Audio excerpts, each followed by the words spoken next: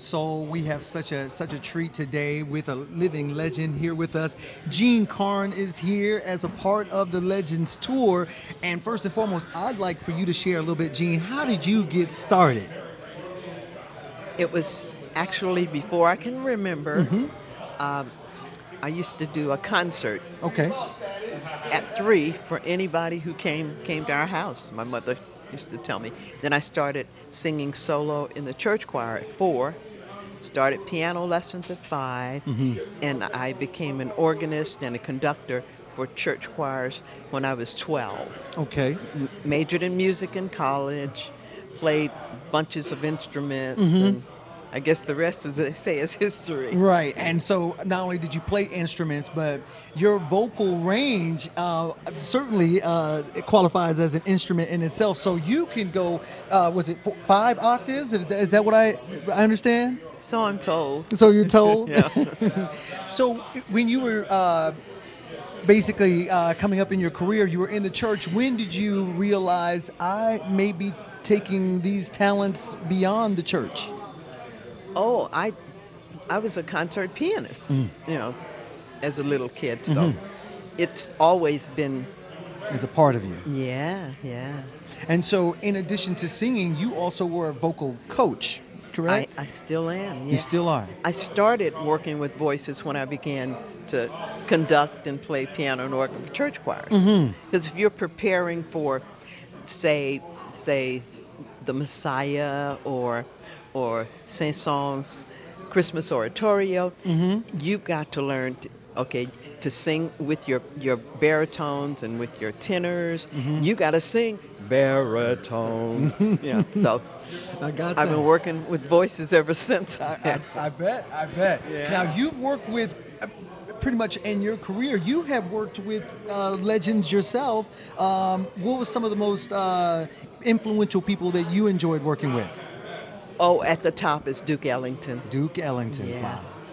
What was that like? It was like going on the road with your uncle. Oh, okay. With your favorite uncle. Oh, with your favorite uncle. Yeah, Okay. So yeah. then it was not a bad place you could go. There wasn't a bad time. No, absolutely. So it was great. Now, did I read somewhere that you had worked with Michael Jackson? I vocal coached You Michael. vocal coached Michael Jackson. And now, as we, as fans of Michael Jackson, learned that being a perfectionist, what was that like working with Michael? Well, we were both on Philadelphia International Records at the time. I had been on the label with Gamble and Huff. Yes. I think that was my second album. And the Jacksons left Motown and went with CBS Records, which was distributed Philly International and Gamble and Huff. So we ended up recording at the same time, staying in the same hotel. And Michael, I was like a mom to him.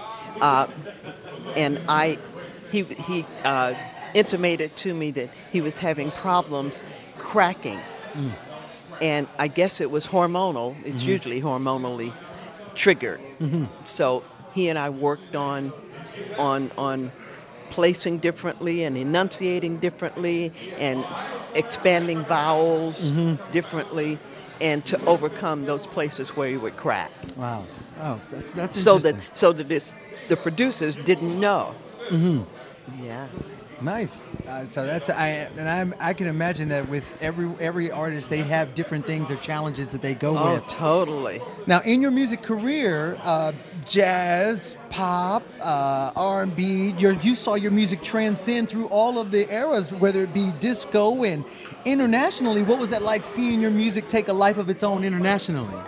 Oh, early on, I didn't know I had an international audience. And then I guess it was in the 80s, I started getting invitations to perform in Europe. And they know every note. They know every word. They know how many pieces you sold of this song. And they know the musicians on the sessions. It's fabulous. They're so loyal. And knowledgeable. I appreciate them. That's great, and that's got to be great, a great experience to see your music take a life of its own, extending beyond where you are, Totally. which has to be great. So, as a vocalist, being able to, I mean, the gift you give to audiences, and they feel connected to it. What moves you when you're on stage? What is it that the energy that you pull from? From the audience, they give you energy. I mean, you cannot even feel well. Okay.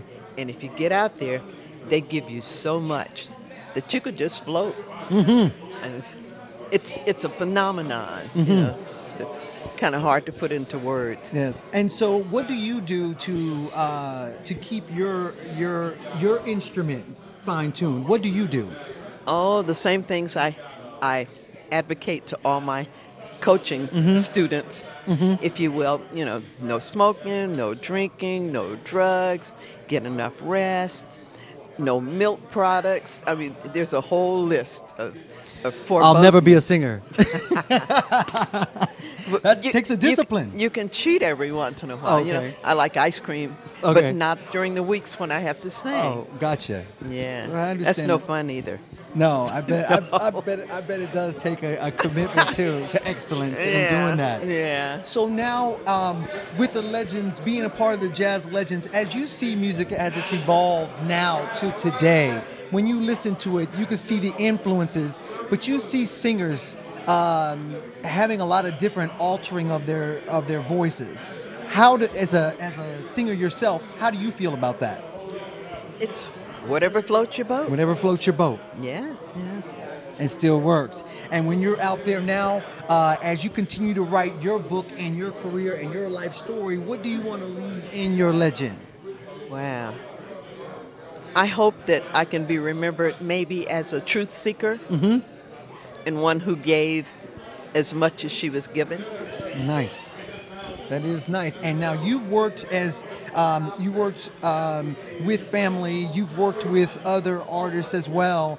If you were to summarize in your travels, which did you enjoy more, working as a solo artist or working as a part of the band, singing with the band?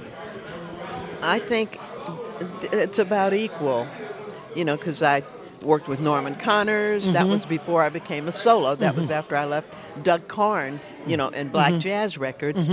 Then I've worked with Wayne Henderson of the Crusaders. I've recorded with Earth, Wind, and Fire. And there have been so many artists that I've had the pleasure of, you know, performing with. So I like both sides of the microphone. Right. So, and that's great that you find pleasure on both sides, because I can tell you, Gene Carne, it has been a pleasure for me having this time to talk My to you. pleasure. And you to share some insights on that. And of course, with Art and Soul, we have the Jazz Legends going to be here in San Antonio, and we're looking for you to bless us with your talents. So thank you so much, Gene Carne. So, Gene, I have an interesting, as I see, Carne is spelled with an E, and it seemed at one point in time that there was no E. Right. So the proper way is with an E, and how did that come to be? Well, of course, it was Carne without the E when I married Doug Carne. Okay. And we did 4 albums on Black Jazz Records. That was my first recording adventures. And then in '86, on the advice of 2 numerologists, I added the E, and like that year, Closer Than Close became #1. So I kept the E, so now either is correct. Oh, either is correct. That's right. Well, from here on out, my name is Quinn with an E. Okay. Success is on my way. Thank you, Gene.